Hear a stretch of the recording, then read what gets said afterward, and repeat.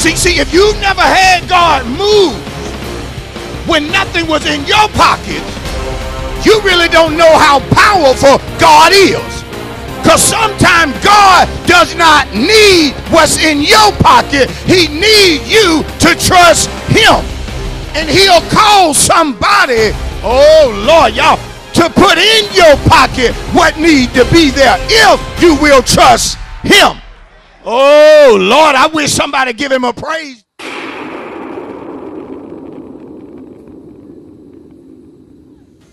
Thank you, Jesus. Hey, and let God. You gotta and let God. Don't worry about it. And let God. Cast your burden and let God. Let God do it. Let God do it. Let God do it. Let God do it. Don't worry about it. You gotta let him do it. Don't cry about it. You gotta let him do it. While you're staying up all night. While you're worried about it, you can't work it out. Let God do it. Let God do it. There we go. Psalm 62:8 says, trust in him at all times, you people. Pour out your heart before him. God is a refuge for us. Trust him or God. Notice how often we need to trust God. Yeah. Trust him at what? All times. You people. Pour out your heart before him. Why? For God is, he ain't trying to be, for God is a refuge for us. Look at a neighbor, tell your neighbor the subject this morning. Trust God at all times. Tell one more person the subject this morning. Trust God at, tell them how often. You can be seated. Trust God at all what? Trust God at all what?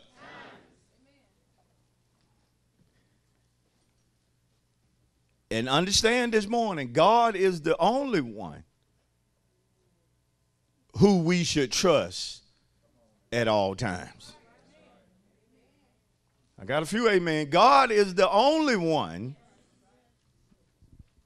we should trust at all times. You will not find a scripture that will tell you to trust in something or someone at all times saving God. The Bible is teaching us through the psalmist that when it comes to trusting God, we need to do so at all times. We need to always trust God. You mind shouting that for me and say, always, trust God. Oh, you can do better than that. Somebody shout, always, trust God. One more time, shout, always, trust who? God. Trust him how often? Always. All the time or always? Trust this morning, receive this right here. It is to hope or to have confidence in the Almighty One. When I say to you, trust God at all times, I'm saying put your hope or your confidence in the Almighty One. And hope is not wishful thinking, but put your hope or your trust or your faith in God and do so at all times. I got to make sure this sink in before I move on. Trust God at all what? Times. Why am I stressing it? Because some of us, we fluctuate when it comes to trusting God. We'll place our confidence in God, then allow something or somebody to cause us to put our confidence in them or in it. Oh Lord, they got quiet. You don't have to say that, but I know all of us at some point have been guilty of trusting God 1 minute and then relying on something else the next minute. Oh yeah. Some of us have had a testimony that God was going to bring us out, which suggested we were trusting him. But when he didn't bring us out as fast as we thought he should be bringing us out, we then start trying to bring ourselves out. Woo! Start trying to make the job do what God said he would do. Your job is not God. Woo! I don't care what you make an hour. Your job is not God. God never told you to trust your job. He said trust him, so that if your job plays out, you know your God won't play out. Come on, if your job cut your pay, you know your job can't cut your God out of your life. That's the reason you trust God at all. Now listen, cash the check that they give you. By no means work and get a check and don't cash it. Yeah, cash the check, but don't put all your trust in the check. Oh, Lord, let me break it down. How do you know you're putting all your trust in your check? When you say things like, I got paid Friday and I'm not going to have no more money until 2 weeks because that's when I get my next check. You trust in your check too much. And what about folk get paid once a month?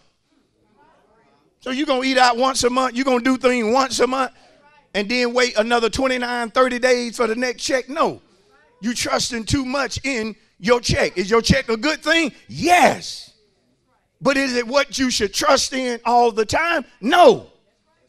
Is family a good thing? Yes. Should you trust in family? No. Not at all times. Why y'all didn't shout no? Should you trust your pastor at all times? Don't be afraid to say no, because you shouldn't. You won't find it in Scripture where God tells you to trust your pastor at all times. You trust me as your pastor as I follow God. And if I stop following God, you know what you need to do? Stop following me. Come on. I'm going to deal with it this morning, because some of us will say this morning, Pastor, I'm trusting God. But then I would ask you, how long is that going to last? Some of us, it only lasts to the next trial or the next trouble that comes. And then we're trusting in something else. But I want to get in your spirit this morning is that you need to trust God at all times. Let me break it down a little bit. Trust God when it's 90 degrees outside and it's a beautiful, wonderful, peaceful day. Trust God. Trust him in that beautiful day. But when it's storming and trees are blowing and leaning, trust God in the midst of the storm. But hold on, because you'll be surprised at folk that can trust God when it looks pretty outside, but when it's storming, they're full of fear. Pastor, how can I trust God in the midst of a storm and I don't know what the storm going to do? And they saying this, that, and the other on the Weather Channel. You can trust him because regardless of what it's doing, he's in control of it all. So I can sleep even in, oh God, you should be able to rest in a storm. Oh, it is quiet in here. We have some folk in here that can't sleep during a storm. Literally pacing the floor, worrying. You have to trust God even if there is so-called bad weather. Trust God that he what? He'll take care of you. He'll take care of your family. Oh, it's quiet. Trust God when the economy is good, but also trust him if they're saying it's a recession. Come on. Some of us need to hear this. Trust God in times of peace, but then trust God if the country is at war. Trust him at all what? Trust him at all what? Trust God as you drive down the highway, but then trust him if you got to get in the air. Oh, lost a whole lot of folk. Oh, I'll trust him on the driving path, but I ain't getting on no plane. What's wrong with a plane? Well, y'all feeling me this morning? Because some of us, we only allow our trust in God to go so far, and then when it comes to certain things, we're controlled by fear. But the scripture is plain in 2 Timothy 1:7. For God has not given us the spirit of fear. God don't want his people fearing at no time. What he want me to do? Put your trust in him. If your bills are 24 days behind, you trust God to do in your life what need to be done. How he gonna do it, Pastor? I don't know. He got a number of ways to get into your hand what you need, but he can't do it if you don't trust him. Shout to somebody and tell them, trust God at all times, and say period. I'm not going to claim to be a Christian, but controlled by fear when it comes to certain things. I'm not going to do that. I'm going to trust God. Listen, when I got money in my pocket, but guess what I've learned to do? I've learned to trust him when ain't nothing in these pockets. Why? Because I've seen him move when there was something in here, but I've also seen him move when it wasn't nothing in there. See, if you've never had God move when nothing was in your pockets, you really don't know how powerful God is. Because sometimes God does not need what's in your pocket. He needs you to trust him. And he'll call somebody, oh Lord, y'all, to put in your pocket what need to be there if you will trust him. Oh Lord, I wish somebody give him a praise that's done made up your mind. I'm going to trust God at all times. I'm going to always trust God. Is that right? Trust God when you have a job. But trust him if you're unemployed. Trust him if you're looking for a better job. Put your trust in God. That's all I'm saying. Trust God at all what? Times. And listen, he's the only one that you should trust at all times. I want to mention 3 things you should not trust, especially at all times. Before I mention these things, understand, we can trust people and things as long as God has said to us, you can trust her. Come on. See, some of us thinking folks are friends right now. We don't even know these people like that. You don't call a person a friend, really, until God lets you know that's a friend. But God will also let you know how far you can trust people. Come on, because some folk you can trust them with this, but you can't trust them with that. Don't mean they're a bad person. You just got to know who you're dealing with. But now some folk we call friends, if we look at what they do, they're really enemies. And you don't want to tell your business to your enemy. That's where you got to know who you can what? Trust. And don't sit there and act like you ain't ever trusted the wrong person before. And I done told folks stuff in time past that I had no business telling them that. Because they immediately went and told somebody else. And they proved to be untrustworthy. But can I be honest? God has never proved to be untrustworthy. That's where you can trust him at all times. Are y'all with me? Number 1, let's start here. Don't trust yourself. So you thought I was finna deal with others. No, don't trust yourself. Come on. I'm looking at some of y'all. Don't trust who? Yourself. Tell your neighbor, don't trust the person you see in the mirror. Not at all times. Can I prove it? How many have ever messed up yourself?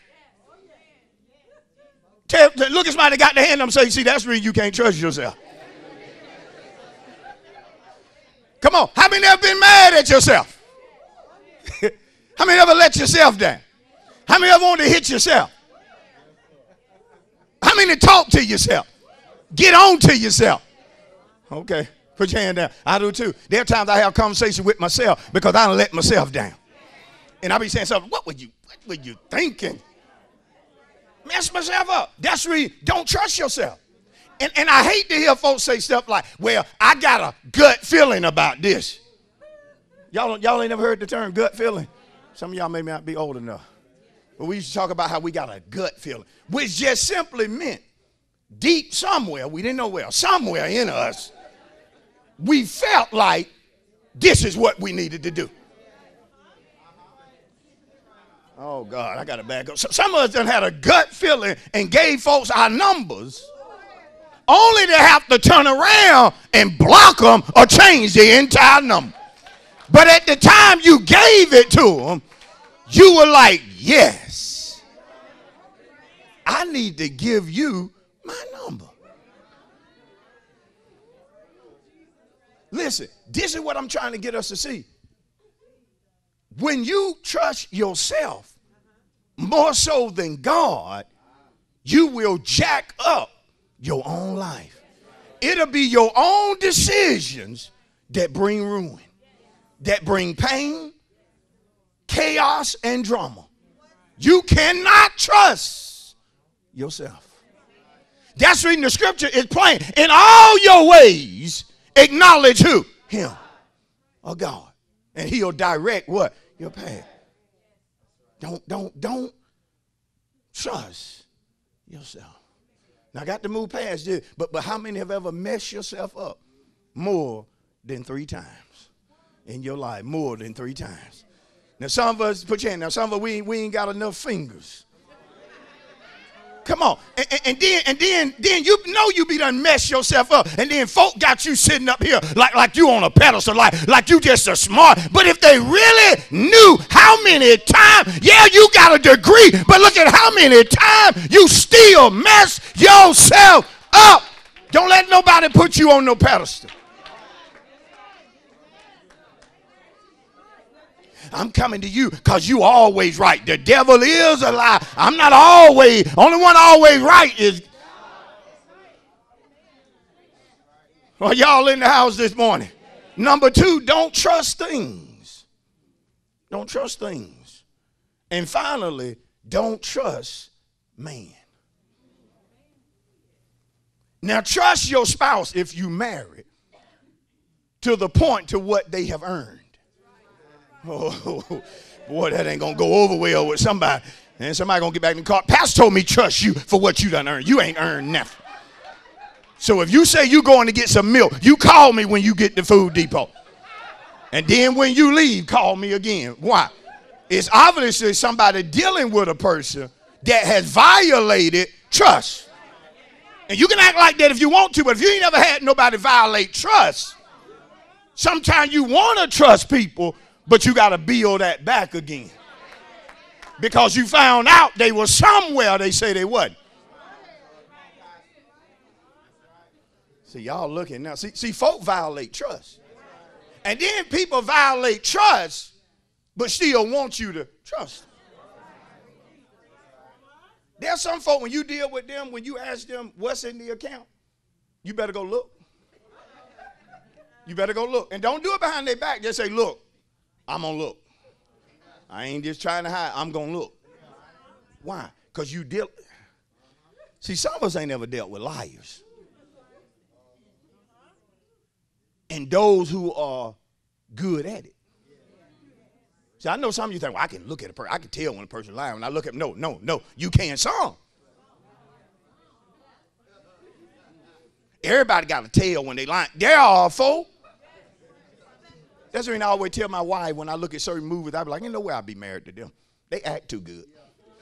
I would never know what come on, you ever thought about that? You just, man, it's some folk that act so good.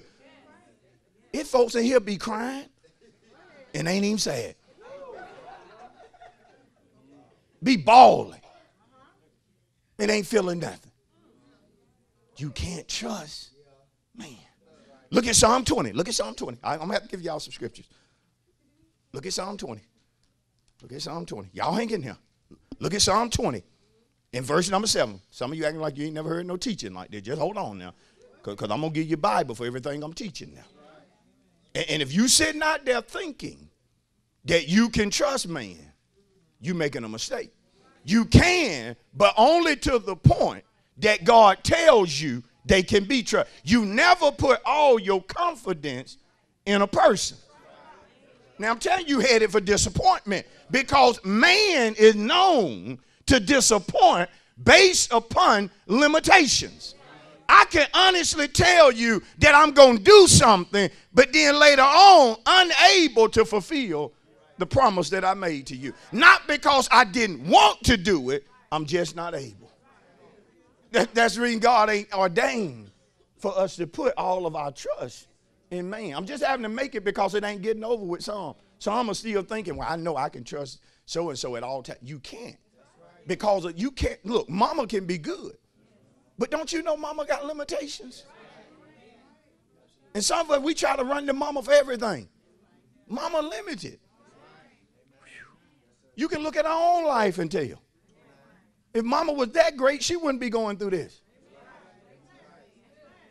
And I know how some of y'all get when you talk about mama. You talk about dad all day, but you talk about mama. No, you ain't going to talk about, I can't sit there and let you talk about mama. Them fighting words. Psalm 20 and 7. Now notice the scripture. Some trusts in chariots. Some in horses. But we will remember the name of the Lord our God. See, when you make a decision to trust God at all times, realize everybody not going to make that decision. Some, according to the psalmist, is going to trust in chariots and horses. At the time of the text, he mentioned chariots and horses because they were known to deliver or save during times of war or trouble. If an army had a lot of chariots and horses, they were favored to be victorious. But you can't trust in things. But the psalmist said some will trust in chariots. Some will trust in horses. In other words, some folk gonna trust things to deliver them more so than they will God. See, sometimes God will allow you to go through something and he's gonna bring you out in his timing. But if you ain't careful, you will not only work, but you will work all the overtime you can get because you think overtime gonna save you. But not if God has ordained something. How many know that's true? Because you see some folk, they just literally work themselves to death. 2 and 3 jobs, work all the time. Right? And you know they're primarily at work because they don't trust God. I thought this was your day off. No, I volunteered. I told the person, I said, when you going to sleep? I don't know. Sitting there looking crazy, I don't know. Yeah, I said, sin. I said, you neglecting your body for money. You know how I could tell them? I did it. I used to work machines, heavy machinery, tired and sleepy. But I needed that money. Until I found out one time. Now, if God ordained overtime to bring you out, then get it. But there are some trials you have to realize you ain't going to work your way out of that. Because, see, some of us, that's our problem. You don't trust nothing or nobody because you always think you can do it. Do you know God will bring you to a trial that you can't do it? You can't do it. And you can even name that trial. You can't do it trial. And so no matter what you try, it just don't work. Because see, in this, you got to what? You got to trust him. There's some of you going through right now. That trial is about you trusting God, not you trying to figure out something. I remember years ago, me and my wife were good with numbers. Good at just, you know, making things work, changing stuff. Come on, some of you good at it. But then we got in something to where mathematically speaking, that ain't going to add up. You see my point? If we coming out of this, we're going to have to trust God. Then I went through that time to where they offer overtime, but I was like, no, I'm resting today. No, I'm not chasing that dog. Why? I'm going to have to trust God. If I'm coming out, it's going to be God. See, sometimes you got to trust God more than your credit score when you are denied and they base it upon your score. But if God done said you going to have it, you better trust God more so than what that score says. You say, Pastor, how can you? Ain't nobody in the 500 going to be able to get. No, how you say such a thing with your mouth? Have you not ever heard of paying cash for stuff? God can give you enough money to where your score does not even matter. You ain't got to go in the booth to talk about the car or the interest rate. I'm paying cash. Why? Because I trusted God. And now I got folks looking at me like, really?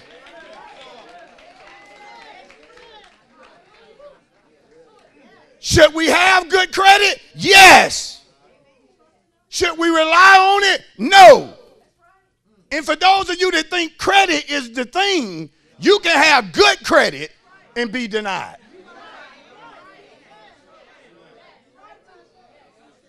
Come on. So those of you just think, if I just get a 700, what you going to do when you got a 750? And then they say, no, we ain't going to be able to help you.